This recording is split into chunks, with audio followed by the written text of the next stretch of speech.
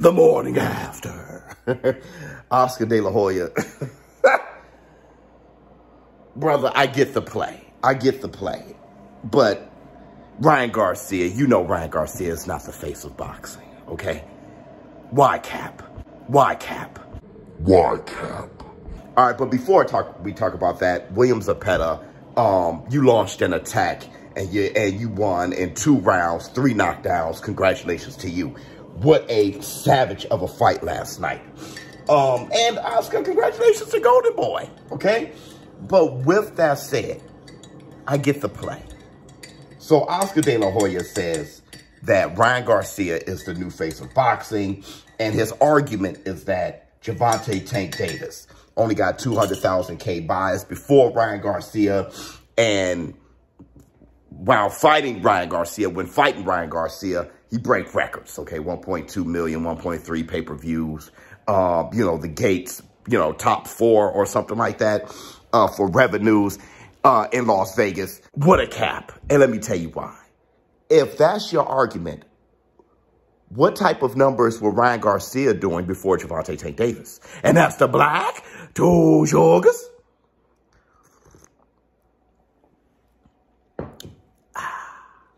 The answer to that is Ryan Garcia didn't fight pay-per-view before Gervonta Tank Davis. So if you want to look at the data and say that's the reasoning, you can try to argue that that's the reason for Gervonta Tank Davis not being the face of boxing, but you can't argue that that's a reason for Ryan Garcia to be now claimed the face of boxing. If anything, neither is. And Canelo still is, if any case. But I'm leaning towards Gervonta Tank Davis being the face of boxing. And that's because it's just like, why is Errol the True Spence the A-side for Terrence Bud Crawford, for his fight with Terrence Bud Crawford? Because of his fight with Mikey Garcia. When he had that fight with Mikey Garcia, that was a big-time fight. It had a lot to do with Mikey Garcia. But since Errol the True Spence dominated, he was the guy. Now he's on notice.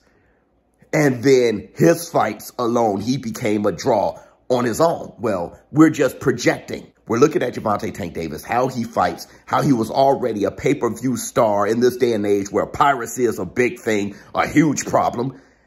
And he fights Ryan Garcia in the biggest fight in years, and he dominates. Okay? Knocking down Ryan Garcia twice, TKO on him in the 7th. He dominates. He's the man.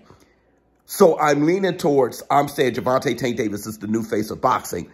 But if you don't agree with that, to say Ryan Garcia is ridiculous, and we get the play. Yeah, I'm assuming this is the play, rather. Ryan Garcia threatens Golden Boy not showing loyalty because they feel that the loyalty, or he feels that loyalty wasn't shown after he lost. And he said, hey, listen, I'm not discussing my future, or I have not discussed my future moving on with anyone. He's kind of sending a message that he's rethinking the trajectory of his career. That makes De La Hoya sweat. So then De La Hoya comes out with this, a big home run attempt at, I am in full support of Ryan Garcia. He's the man. He's the face of boxing. And Ryan Garcia, I talked to Ryan Garcia numerous times. I consider him a friend of mine. He doesn't come off as a guy who needs a pat on the ass. He just doesn't, to be honest. He's very grounded. He doesn't come off as a guy who needs a pat on the ass, and he's very intelligent. So I think he sees through the play. I think that wasn't a smart move to cap like that for Ryan Garcia. Everybody can see through that. And another thing I want to say too, because you are friends with somebody, or you do business with someone, or know someone, it doesn't mean you have to lie to the people, okay? Case in point, I'm far closer to Ryan Garcia than I am to Gervonta Tank Davis. But Tank was better. He's better that night. Tank approached the fight extremely smart, and Gervonta Tank Davis is a new face of boxing. I don't have to lie. Teofimo Lopez. I respect Teofimo.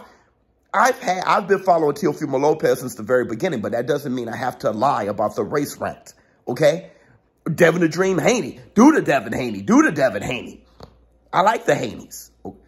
But who do I think will win between Tank and Devin the Dream Haney? Tank. Well, now that we have more information, Tank wouldn't fight him unless there's a rehydration clause anyway. Oops, no, real talk.